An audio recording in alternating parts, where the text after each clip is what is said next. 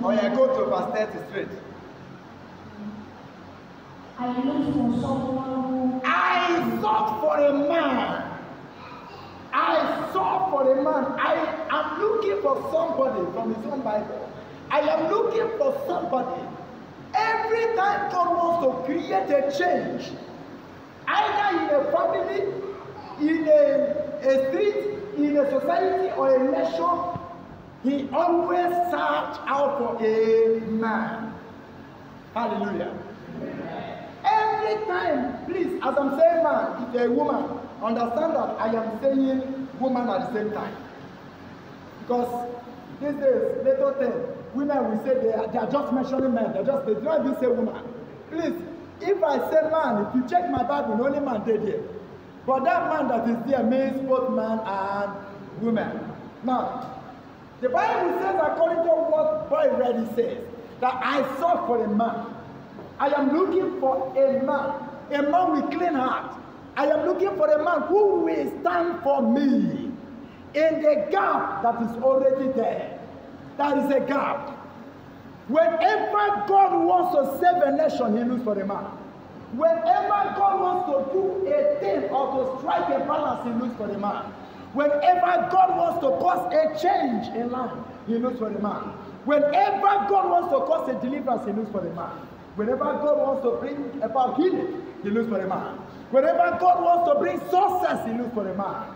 Everything you ever seek of God, that you have ever knelt down to seek for, is with a man. It's not from God, it will come from a man. Hallelujah, somebody. Amen. How many of you have knelt down and said, oh God, give me money, and money came down from heaven and descended on your hand? I don't think so. When you say, oh God, give me money, God will send a man to you. Hallelujah. Amen. So at every time a man is in need of anything, at any time God wants to cause a change, he sends a man. So today, our message says, make me a new man. Make me a new man. Quickly read up. I am looking for somebody who could do the work. The church of God is in need of a man who can do the work. Go ahead. Nigeria is looking for, in fact, Nigeria has become a rotten egg. That Nigeria has become what? A rotten egg. The political system is zero. It's nyampukutu. So God is looking for somebody who will change it. Do you understand what I'm saying? Go ahead. Stand in the places Who can stand for me where no other person can stand? I am looking for that person. and defend the land. And defend the land is okay. Sit down. And defend the land. Now, let me quickly take you through a little lesson. Whenever God wants to cause a change, I said he does what? He looks for a man. My question to you tonight is, will you be the man? Will you be the man? Are you sure you still want God to make you a new man?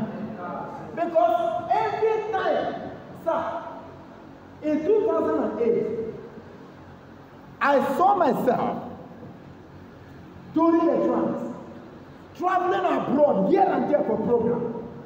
But it wasn't forthcoming. So I began to pray. I said, God, you have so much anointed me.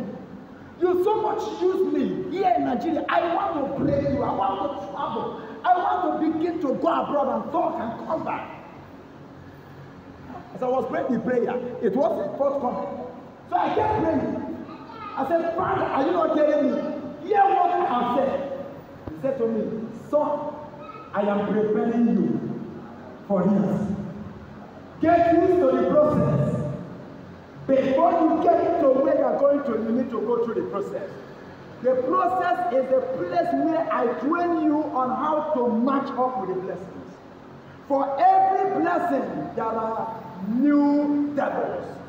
Whenever God raises you to a new level in life, there are new devils that have been assigned to stop you at all costs. This morning, should I say yesterday night, I did a prayer a prayer during our online program. I told everybody, I said, get the broom. Then I blessed the broom. I said, for the next 5 minutes, you are going to sleep. As you are sweeping, you are going to utter. I am sweeping away my soul. I'm sweeping away this, I'm sweeping. Those things you don't want to exist in your life again, sweep them away. Find the money to solve it. Now, when we did that, I haven't heard from any of them because I've been busy because of this program. But me, myself, when I slept, I found myself sweeping all kinds of things.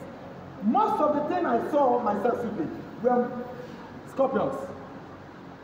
Big, small, dead and alive. I saw myself sweeping them. So when I woke up from sleep, I said, wow, what a vision. Packing all kinds of miserable satanic scorpions that has existed in your life without your knowledge. Some are already dead, but some are still alive. If you don't deal with them, those ones that are still alive, they will come after you and kill you. God said to Saul, go to the Amalekites and destroy everything there, including their king. He went there and did the opposite. The same people he saved were the same people that killed him. When God said, do this, and you refuse to do it, that thing will stand up to deal with you. A snake in Genesis will turn into a python in Revelation. God take your people. In the book of Genesis and Exodus, we saw a man dropping a snake. In Genesis, we saw a snake walk into the garden, drop off. But in Revelation chapter 12, the Bible talked about a python that came to drag the sun away. So when you refuse to deal with the things that God said deal with, when you can deal with them easily, you might end up watching them deal with you. There are some of you that ordinarily, you could have think things couldn't have been the way they are. But ordinary night sleep, just before you sleep, pray little prayer, no. You can watch African magic from now until it begins to magic you. You can do it and until your television will sleep on you. Now you are sleeping, the television is now watching you. I tell people that whenever you watch television on tail, your television is watching you. It shows something. It shows the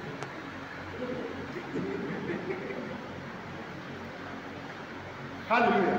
Amen. Don't you understand? Sure. Some young, innocent children will have been different, but their parents destroyed them.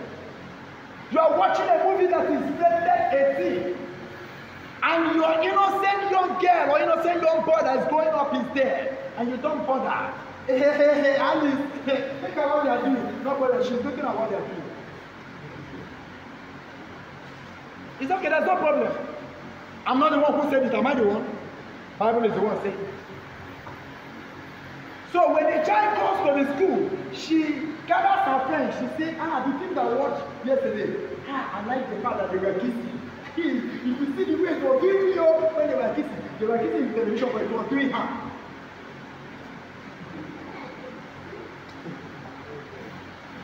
Hallelujah. Amen. Are you following me? Sure. Or you are waiting for the part of prayer. You want me to just do something and that thing is gone. No, follow it. It's a process. Hallelujah, somebody. It's a process. Just pay attention. Just pay attention. The young boy has read out carefully, and what he has read is what I'm trying to teach you. If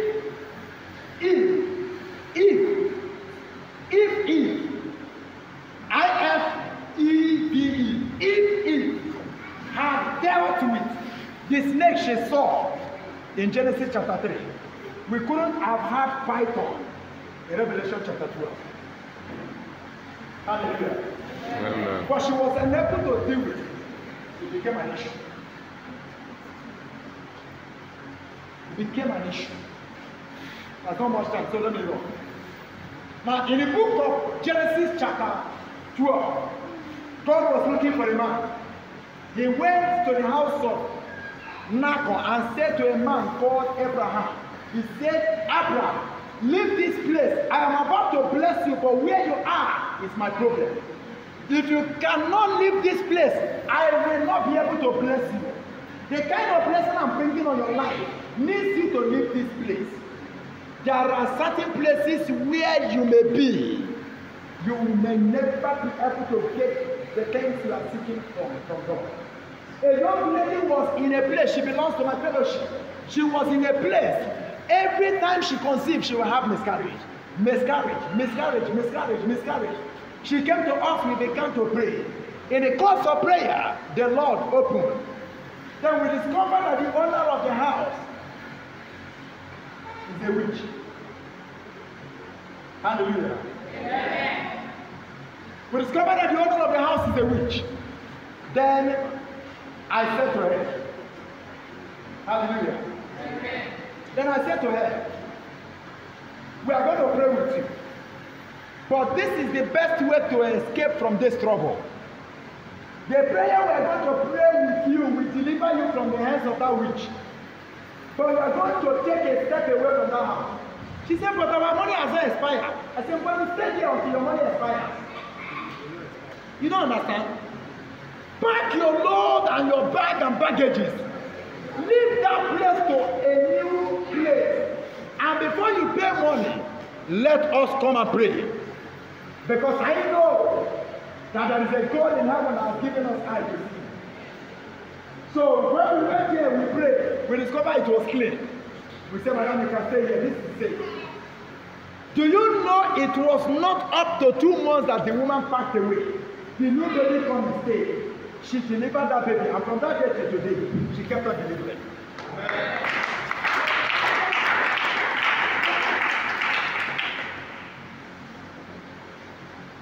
Understanding, the Bible says, my people perish for lack of knowledge. I was looking for an office where people can come to consult. When they have problems, okay, they can come and meet me, then I will deal with their cases. So that it will not be probably, they will have a days of office so they can come around. Now, while we were looking for the office, I saw one beautiful house. I wanted to go in. My friend that was with me, now the man of God, I said, sir, he said, look up. I said, I'm looking at it, it's very beautiful. The house is very beautiful. He said, no, look at the sign. I said, oh, that? I don't understand the meaning of that, but I know the house is beautiful. See, it means that the owner is an occult man. Immediately said the owner is an occult man. I said, I'm not looking for that man. Hallelujah, somebody. What benefit will it make that every morning I will come and pray? Every night they will come and desecrate what I've anointed. I will consecrate the desecrate. I will consecrate the desecrate of what essence. You will run deliverance upon deliverance upon deliverance upon deliverance. If you are not careful, the day you make a mistake, they will take you and destroy. So sometimes understanding the part of life that God wants you to be is very important. So God said to Abraham, I want you to get away from here to a place where I will show you. Until we get there, I will bless you. As soon as Abraham followed God, the blessings he was seeking for came about. Hallelujah, somebody. Amen. Give me your ears. Second time was Exodus chapter 3. In Exodus chapter 3, we saw the man called Moses. The Bible says, while he was coming, he saw a bush that was burning. God was looking for the deliverance of the people of Israel. He was looking for a man that he was going to use for the deliverance. He was looking for a man with a new heart. He was looking for a man with an understanding of the pathology of the movement of God. And the Bible says when he saw Moses, he drew him nearer with a sign because he knew that was the man he was looking for. As soon as Moses came, the Bible says that God said to him, take off thy sandal. Take off what? Thy sandal.